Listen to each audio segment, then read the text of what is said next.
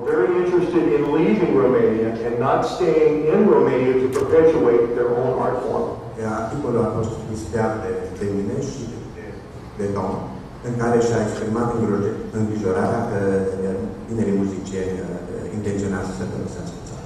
There is no need for this to occur. Nu e nevoie să se întâmple așa.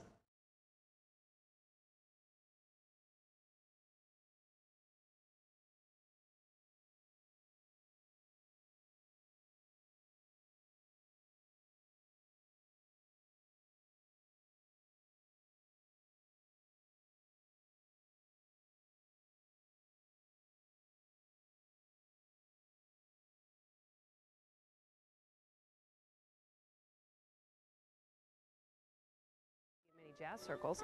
Now, a pair of gumshoes from North Carolina are using everyday software to place the musician with their melodies. Rick Lockridge explains.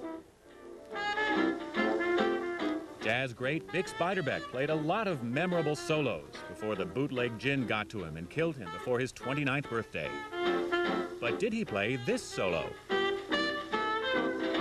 This and many other mystery recordings from the early days of jazz have given aficionados something to argue about for 80 years. But now, a pair of self-styled jazz detectives think technology can help them solve some of those mysteries. Now, this is the one we think is probably Bix Beiderbecke. Tom Smith, music professor and jazz trombonist, says it's time to set the record straight about a lot of records. There didn't seem to be enough attention paid to detail in jazz history, and a lot of times it became, as one of my professors once said, the lie that was agreed upon. Oh, baby, won't you please come home? During the Prohibition era, Smith says, record producers often tried to pass off the work of unknown imitators as the product of stars like Beiderbecke, and largely they got away with it. At that time, people never really believed that jazz recordings would be anything that anyone would care about 40 or 50 years down the line. But recent advances in voice recognition technology convinced Smith and research partner Gary Westbrook that there must be a way to measure every horn player's unique voice or tone. The things that are going to make you and I sounding different on the same instrument different is just the makeup of our face, the makeup of our chambers of our body, the diaphragm, the amount of breath support that we're capable of bringing to the sound. The pair settled on sound wave analysis software by Spectra Plus, usually used to test loudspeakers.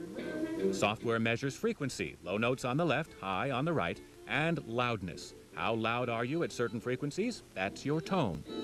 Westbrook randomly